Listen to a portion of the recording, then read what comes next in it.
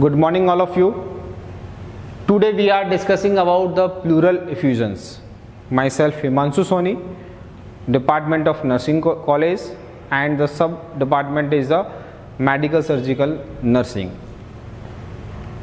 The pleural effusions. This diagram show the pleural effusions.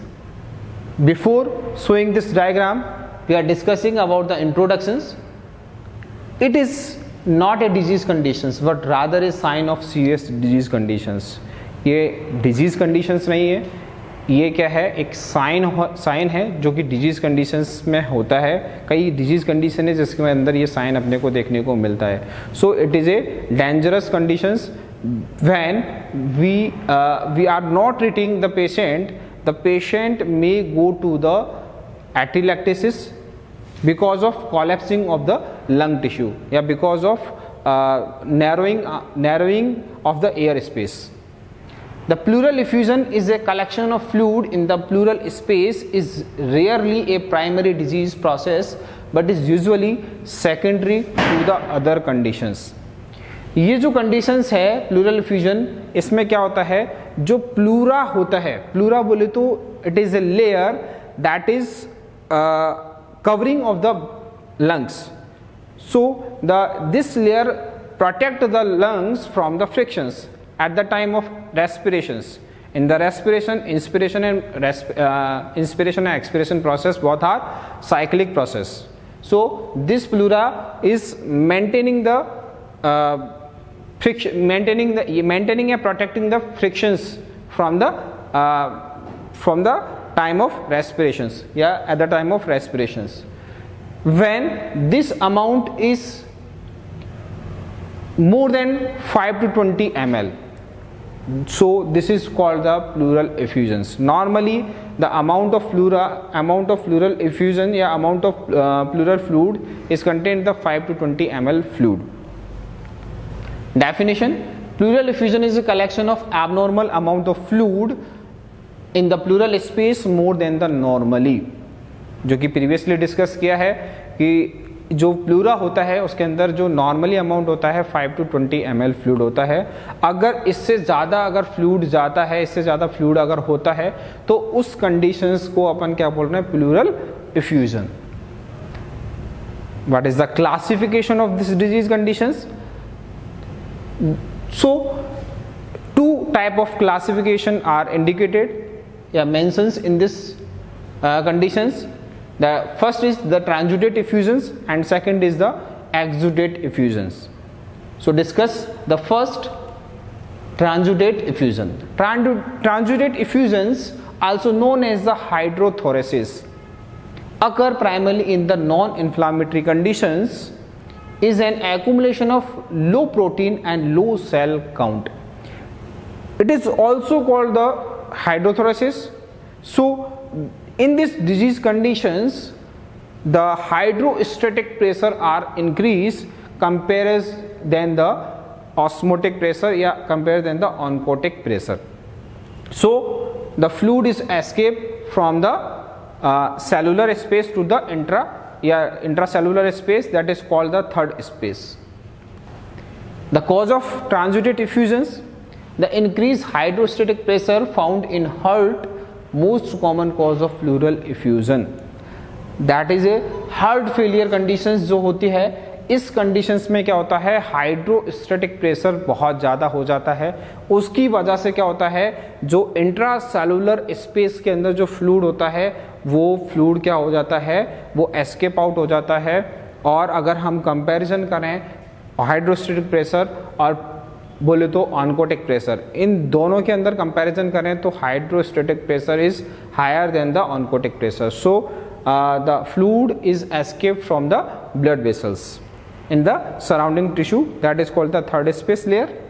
Decrease oncotic pressure from the हाइपोएल्बुमिनेमिया found in the cirrhosis of the liver और renal disease conditions. तो ये दो conditions है, cirrhosis of liver and renal disease conditions. Cirrhosis is a dangerous conditions that is occurred by the chronic alcoholism. So in these disease conditions, the cells of the liver is damaged. So the the condition is disaster, condition is dangerous when the oncotic pressure is too low. In these conditions, fluid movement is facilitated out of the capillaries and into the pleural space, जो कि मैं अभी बता चुका हूँ कि इसके अंदर क्या होता है, जो फ्लूइड होता है वो कहाँ हो जाता है, एस्केप आउट हो जाता है, कहाँ से, आपका जो फ्लूइड है वो कैपिलरी से, और यहाँ कहाँ चला जाता है, वो प्लूरल स्पेस के अंदर, ठीक है, वो प्लूरल स्पेस के अंदर जाएगा। तो इसी कंडीशंस को अपन प्लूरल इफ्यूजन बोलते हैं।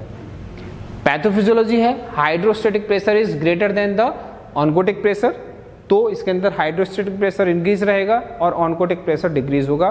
सो क्या होगा, unable to remain the fluid in the intravascular space. तो जो इंट्रावस्कुलर स्पेस के अंदर जब हाइड्रोस्टैटिक प्रेशर ज़्यादा होगा, बेसल्स के अंदर जब वो हाइड्रोस्टैटिक प्रेशर ज़्यादा होगा, ऑनकोटिक प्रेशर कम होगा, तो उस कंडीशंस में क्या होगा, फ्लूइड एस्केप आउट करेगा थर्ड स्पेस में, ठीक है। तो fluid shifted interstitial space, that is called the third space of the body. तो थर्ड स्पेस के अंदर फ्लूइड शिफ्ट होगा और थर्ड स्पेस के अंदर फ्लूइड शिफ्ट होगा, तो इसी कंडीशंस को अपन बोलते हैं effusion. The characteristics of the transudate इफ्यूजन्स occur primarily in non inflammatory conditions, जो कि प्रीवियसली डिस्कस कर चुके हैं कि जो ये कंडीशंस होती है वो नॉन इन्फ्लामेटरी कंडीशंस के अंदर डेवलप होती है। Transudate इफ्यूजन्स, low protein and low cell count, clear to फेंट येलो टिंग और no order fluid, pH is 7.40 से 7.55, specific gravity is below 1.015 and the protein content is below 3 gram per 100 ml per deciliter. Glucose level equals serum plasma level. Next, exudate effusions. Exudate effusion occur in an area of inflammation is an accumulation of high protein fluid.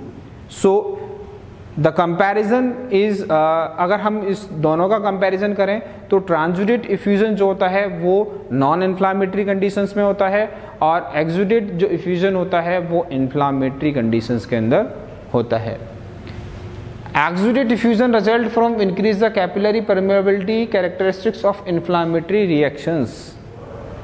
This type of इफ्यूजन्स occur secondary to conditions such as the pulmonary malignancy, pulmonary infections, pulmonary embolizations and GI disease, pancreatic disease and the esophageal perforation. So in this disease conditions the protein is escape out, the protein is escape out from the intravascular volume. So intravascular volume में क्या होगा, protein escape out होगा, तो क्या होगा, जो fluid होगा वो जो इंट्रावस्कुलर वॉल्यूम के अंदर जो फ्लूइड होगा वो एस्केप आउट हो जाएगा और वो कहाँ जाएगा, थर्ड स्पेस के अंदर, प्लूरा के अंदर। तो इस कंडीशंस में जो प्रोटीन कंटेंट होता है वो हायर होता है compare then the transudate. Transudate conditions जो होता है उसके अंदर बहुत लोअर अमाउंट के अंदर प्रोटीन कंटेंट अपने को मिलता है। जो characteristics of exudative is often turbid and bloody and purulent. pH is less than 7.30. Specific gravity is more than the 1.016. Protein content is more than 3 gram per 100 ml. इस conditions में जो protein content है वो more than 3 ग्राम था और transudate के अंदर क्या था, less than 3 gram. Glucose level is less than 60 mg per deciliter. Transudate के अंदर ग्लूकोज अमाउंट क्या था, equal to the serum level, and high protein fluid content is present in the exudate effusions. Okay, thank you for watching this video.